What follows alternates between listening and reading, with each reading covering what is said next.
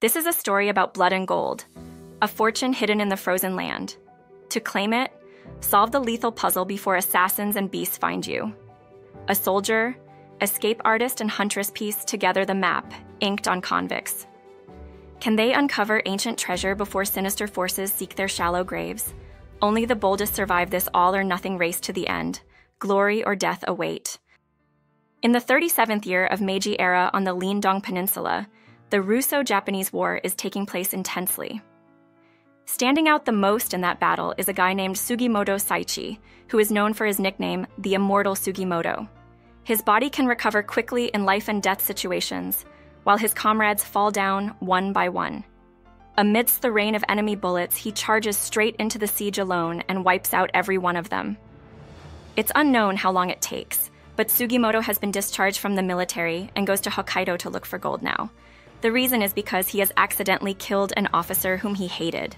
An old drunken man nearby knows that the immortal young man is wanting to make money, so he tells him a story related to gold. A long time ago on the Hokkaido riverbank, there was a lot of gold as big as beans concentrated there. If someone went to the river every day, they could have taken back a few kilograms of gold each time. At that time in the past, some Ainu people had stored up tons of gold to fight back against the Japanese troops who had invaded their land.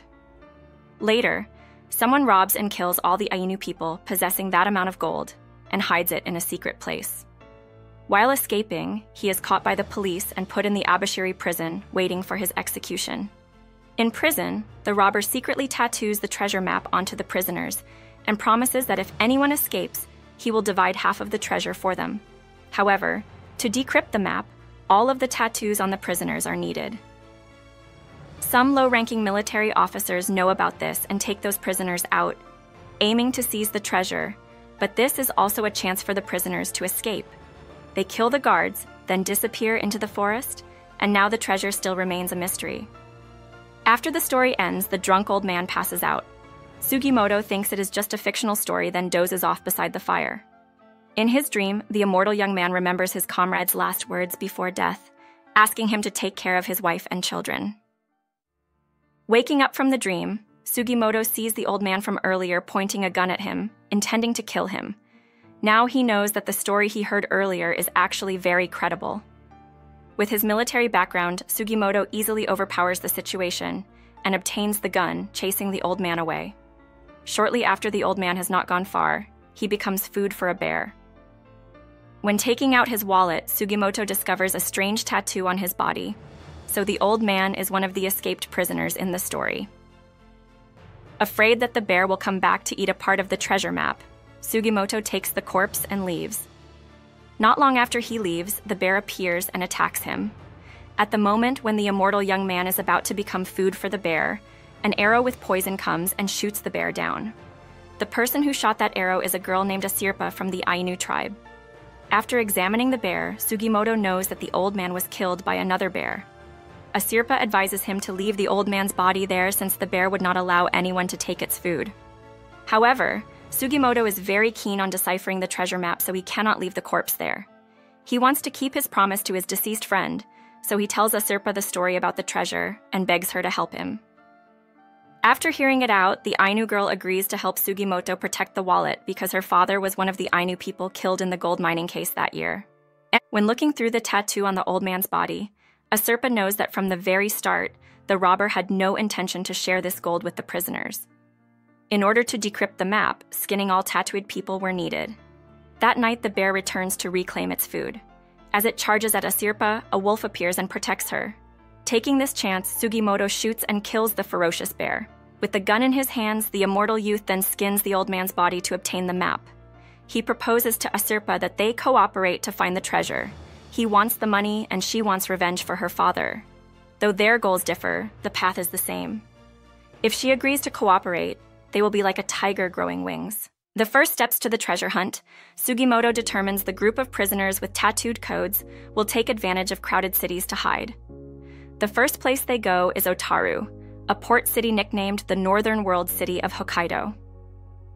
While asking the locals about information on the tattoos, a man notices them and secretly follows them into the woods, not knowing he has fallen into Asirpa's trap set beforehand. As expected, This man also has a tattoo related to the treasure. After interrogating him, Sugimoto learns that the group of prisoners have been killing each other during their escape. This one got lucky, escaped, and chose to live in hiding in this city. Because Sugimoto had promised Asirpa not to kill recklessly, this prisoner narrowly avoids death at the hands of the Ainu girl. She simply draws his tattoo on paper rather than skinning him. Asirpa asks about the identity of the person who tattooed him. He says it was a man called Noparabo. Before they can ask more, a gunshot kills the man. Sensing danger, Sugimoto and Asirpa immediately flee. The one who fired was Ogata, who also urgently chases after them. Unfortunately, he falls into a trap set by Asirpa, getting his gun stuck in a tree. Seizing this chance, the immortal youth charges forward to attack, but Ogata's martial arts skills are extraordinary. In an instant, he removes the firing pin from Sugimoto's gun, leaving him unable to shoot. Looking at his uniform and insignia, Sugimoto recognizes this man is from the notorious 7th Division, said to be the strongest unit in the army. Still, the immortal guy manages to overpower him in one blow. Sugimoto is about to finish Ogata off when Asirpa stops him. This unintentionally gives Ogata a chance to counterattack and escape. But before he gets far, Sugimoto hurls the gun straight at his head, knocking him into the nearby river. Assuming the soldier is dead, he leaves with Asirpa to enjoy their evening. Little do they know, Ogata was fortunately found and rescued by his comrades, surviving against the odds. The next day, Sugimoto and Asirpa catch another prisoner with a tattoo, following the same method of drawing it on paper and interrogating him for more related information. But this one is extremely tight-lipped. Taking advantage of Sugimoto and Asirpa busy hunting a rabbit nearby, the prisoner subtly loosens his ropes and escapes. His name is Shiraishi Yoshitake, a prison escape genius known as the Escape King. Sugimoto soon discovers the prisoner escaping and gives chase. Unfortunately, the frozen river's ice sheet collapses, dropping both men into the frigid water below. They have the next 10 minutes to start a fire, or else they will die from hypothermia. The immortal youth takes out his lighter, intending to ignite it with gunpowder, but the powder has fallen into the river, none remaining. He hurriedly dives into the water again to search for it, as it is their only chance of survival. Seeing this, Shiraishi offers a deal. He will help Sugimoto find the gunpowder in exchange for letting him live. With no other choice, Sugimoto agrees. The Escape King then vomits up a bullet he had swallowed earlier to use. After successfully lighting the fire, Shiraishi reveals everything he knows. There were 24 prisoners tattooed in total. The only one he knew of was their leader, Hajikata Toshizu, a samurai from the late Edo period. Having said this, the Escape King bids farewell to the immortal youth and takes his leave. Today, Sugimoto and Asirpa continue their journey to find the treasure. He realizes someone is watching them and carries Asirpa away to flee. The group chasing them are Ogata's comrades from the 7th Division. When he knows they can't escape, the immortal youth gives Asirpa the map pieces and tells her to surrender them if captured. After separating, 4 soldiers split up to catch them. The one chasing Asirpa is a skilled hunter named Tanigaki. At a glance, he knows the girl intentionally left fake footprints and is hiding in a nearby tree. Upon seeing Asirpa's drawings of the tattooed skins, the soldier immediately points his gun at her. Just as it seems the Ainu girl will be caught, the wolf that previously saved her appears again, attacking Tanigaki and rescuing Asirpa. On the other side, Sugimoto has also been caught by 3 soldiers who are about to take action against him. Taking this chance, the immortal youth leaps into a nearby bear cave, prompting the soldiers to open fire into the cave.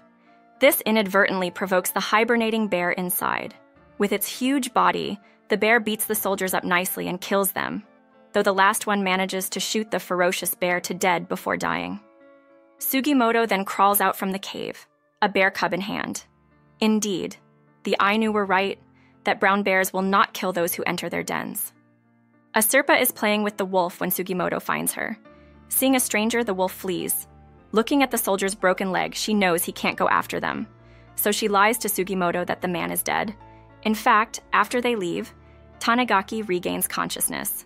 With the soul of a hunter, he is determined to capture the beautiful white wolf at any cost. Sugimoto is brought by Asirpa to her village to return the bear cub to the Ainu to raise. Asirpa is currently living with her grandmother Hutsi. Meanwhile, Lieutenant Tsurumi of the 7th Division has ordered his men to kill their superior officer for daring to insult him. Due to a cannonball blowing off part of his skull earlier, Tsurumi is no longer mentally stable. At the same time, Hijikata has approached a prisoner named Ushiyama the Invincible to discuss plans for finding the Ainu's gold. He has figured out a method to copy the tattoo codes using oil paper transfers, planning to gather those with the tattoos to fight the 7th Division without having to kill each other. Currently, besides Sugimoto's group, the 7th Division and Hijikata's gang are also after the Ainu's gold stash. Spending a day with Asirpa in her Ainu village, Sugimoto learns that the white wolf Retar who previously saved her was found by Asirpa's father while hunting and brought home as a pup. Since her father's death, Retar has stayed by Asirpa's side, hunting with her. Sugimoto also realizes Asirpa is an integral part of this village, especially to her grandmother, so he decides not to endanger her anymore. The next morning, Sugimoto silently leaves the village for Otaru City, asking around about the tattooed men. While eating noodles, he is suddenly captured by 7th Division soldiers and taken away. Lieutenant Tsurumi personally interrogates Sugimoto about the tattooed skins, but he denies everything. Still, Tsurumi recognizes him as the Immortal, Sugimoto based on Ogata's prior pursuit. Unable to persuade Sugimoto to join him, Tsurumi mercilessly shoves a skewer into his mouth. Yet Sugimoto does not yield. When Asirpa finds him gone, she sets out to search using his sock's scent. Retar tracks him to a room, but it turns out to be Shiraishi there, having accidentally swapped socks. According to information Shiraishi knows, this morning there was news that a scarred man was taken away by 7th Division soldiers.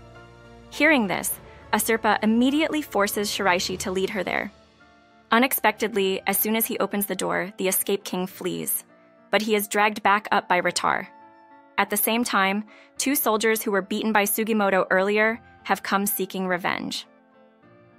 Despite the dangerous situation, the immortal youth can still fend off the 2 soldiers at once.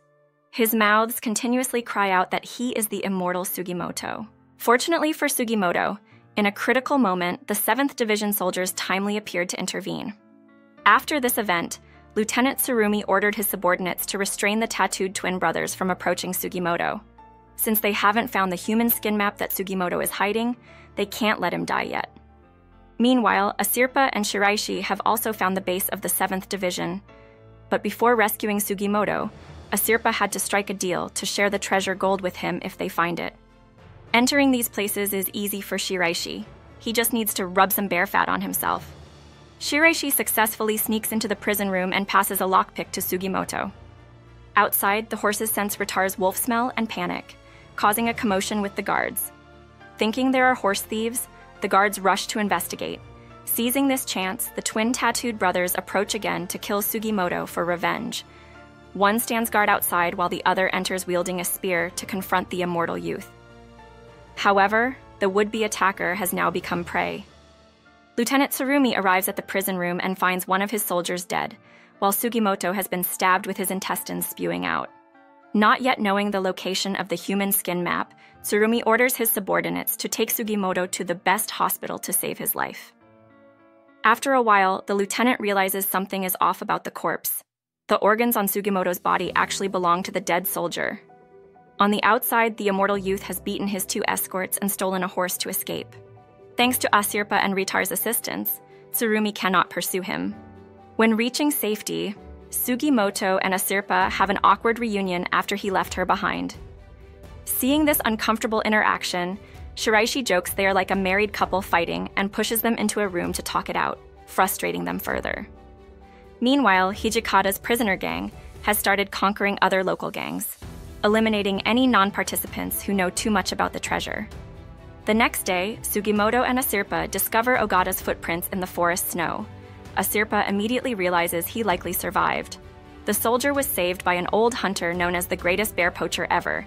His name is Nihei Tetsuzu. At dawn, the 7th Division soldier Tanigaki and the hunter Nihei have started their wolf hunting expedition. Based on the fear of Tanigaki's Ainu dog, they know they are in the territory of the beautiful white wolf. Meanwhile, Sugimoto and Asirpa are still unaware of the impending danger. After hunting a large deer, they notice Retar acting oddly. Asurpa realizes he is warning them someone is coming. After storing enough meat for a few days, they quickly hide nearby. They learn the soldier Ritar attacked before is still alive and with an old hunter. Sugimoto meets up with Shiraishi again. Smelling the deer meat, Shiraishi buys liquor in preparation to join them for a feast. Over food and drink, the escape king mentions hearing about a tattooed man from a fur trader in town, a renowned bear hunter named Nihei. Shiraishi also heard this man is now after Ritar's beautiful white fur. Realizing Ritar is in danger, the next morning, Nihei uses an advanced hunting technique called tree camouflage so the wolf cannot detect his presence. However, he doesn't know Sugimoto's group has intervened, causing his shot to miss the target. The immortal youth suddenly appears behind the old hunter, pointing a gun at him. But unfortunately, Nihei's Ainu dog unexpectedly knocks the gun from his hand. Seizing this chance, the old man pulls out a knife to kill Sugimoto, but then gets several of his fingers cut off. While Sugimoto is fighting fiercely with Nihei, Shiraishi manages to grab the gun from the Ainu dog. However, Tanigaki captures Asurpa as a hostage, threatening them to surrender. As they don't want the girl harmed, Sugimoto and Shiraishi stop resisting and get captured. Nihei doesn't want Asurpa to see the bloody scene of torturing Sugimoto and Shiraishi, so he tells Tanigaki to take Asurpa far away from there. When Tanigaki returns, the two men have disappeared. Shiraishi's escape artist skills live up to his reputation. Tanigaki takes Asurpa away, but inadvertently falls into an Ainu trap. To save his own life, he has to free Asurpa and ask her to cut his poisoned flesh to stop it spreading. Before Asurpa can leave, Nihei captures her, knowing the Ainu girl is the best bait for the white wolf. As expected, Ritar rushes in, biting Nihei's hand to rescue Asurpa. But Ritar doesn't know Nihei's bullet is still in the gun, ready to kill it. Just as Ritar seems doomed, another gray wolf suddenly appears, biting Nihei's neck from behind. Now Asurpa realizes this wolf is Ritar's mate, who has a lovely family. With everything resolved, Shiraishi takes the poisoned Tanigaki back to the Ainu village for treatment. Sugimoto skins Nihei's tattooed hide, gaining another piece of the treasure map. The next day, while visiting brothels, Shiraishi bumps into Ushiyama, another prisoner with a tattoo who now works for Hijikata's gang. Seeing his acquaintance, Ushiyama chases the escape king, who flees for his life until some 7th Division soldiers nearby come to his rescue. At the same time, another explosion occurs at a bank, catching Lieutenant Tsurumi's attention. Arriving there, he finds Hijikata has already left. What Hijikata took was not money, but a katana sword called Izumi no Kami.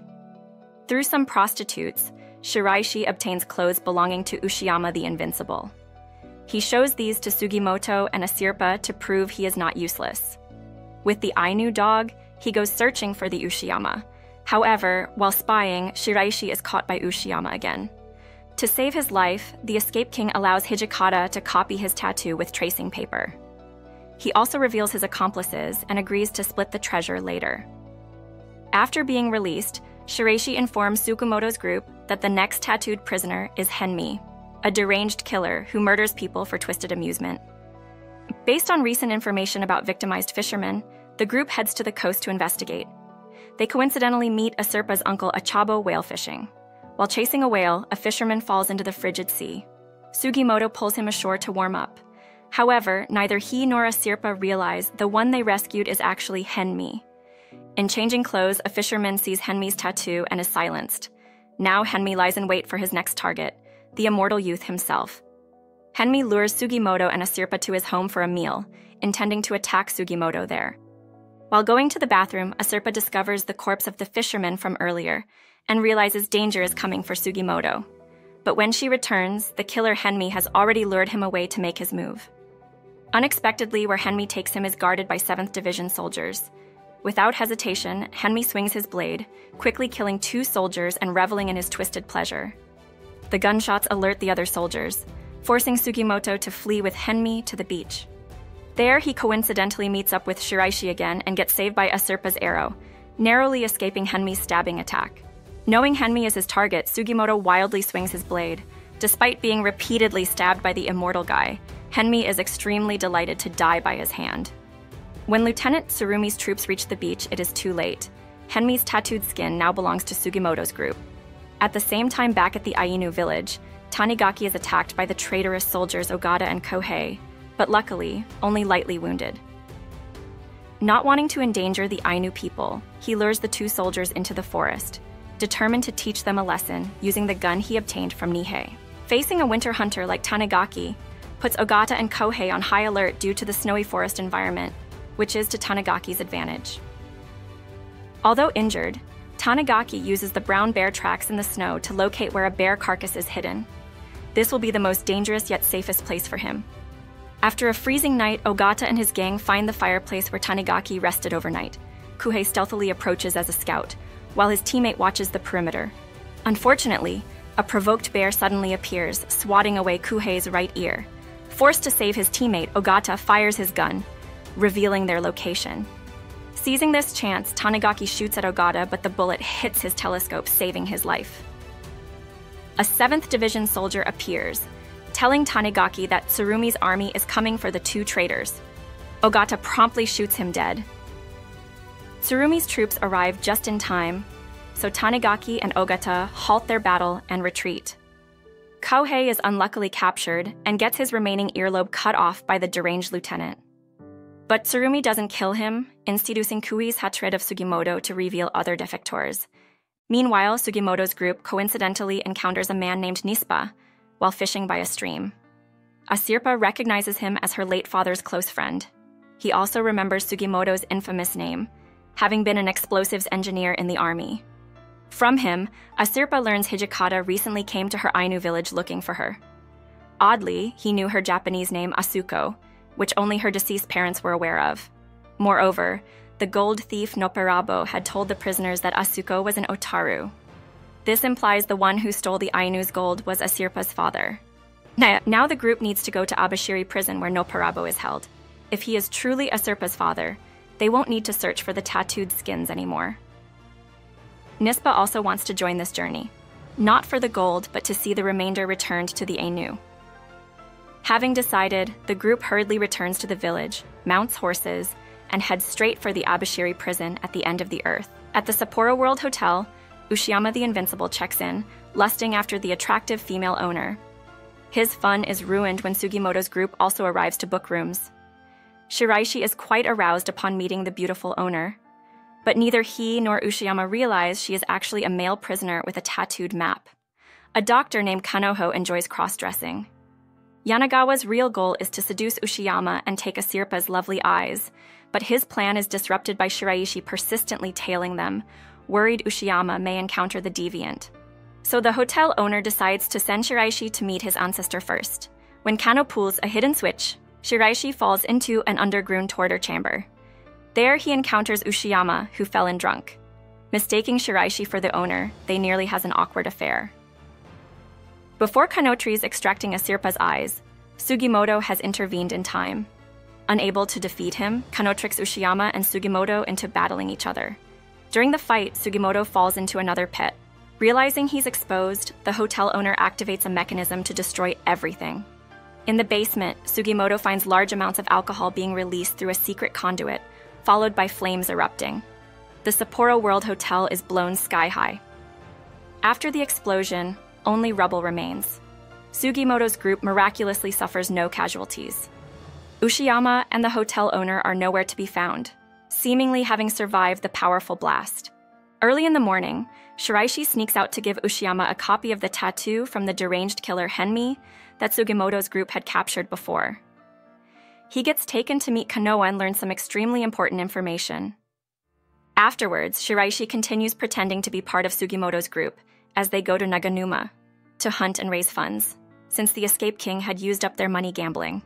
Conveniently, they also stop by Asirpa's Ainu village to visit her relatives. There, the group meets a shamaness named Inkermat who can supposedly see the future and past, and is revered like a deity by the Ainu. Through conversation, Inkermat already knows their goal perfectly. She then does a fortune reading for the Immortal Youths group using a fox skull, saying the inverted teeth signify an ill omen. Inkermat advises everyone they should stop before it is too late. Seeing this, the Escape King half believes it, and bets on upcoming horse races based on her predictions, which eerily prove accurate. When the results match her fortune-telling each time, Shiraishi believes in Inkermat's prophecies and bets all his money on horse number 6. The result deals him a painful blow, as Nispa is the one controlling horse number 3 and wins. At that time, Inkarmat tells Asirpa that she has beautiful eyes just like her father, then disappears without a trace. Inkarmat's identity remains a mystery. Meanwhile, after evading the 7th Division's pursuit, Ogata coincidentally encounters Hijikata's gang. He hands over a piece of tattooed skin and joins under the old man. When he reunites with Sugimoto's group, Shiraishi has now revealed the information he got from Yanagawa. The old doctor said that in a house in Yubari there is a corpse and a tattooed skin. Hearing this, the immortal youth and everyone immediately agree to head straight there. After all, their group already has 5 tattooed skins, so the best plan is still gathering them. They cannot know whether Asirpa's father is truly Noparabu or not, so their journey to find the Ainu's gold has stalled for now. Who knows what challenges Sugimoto the Immortal and his comrades will face on the thorny path ahead? For now, stay tuned for the next part coming in a few days. See you next video, everyone.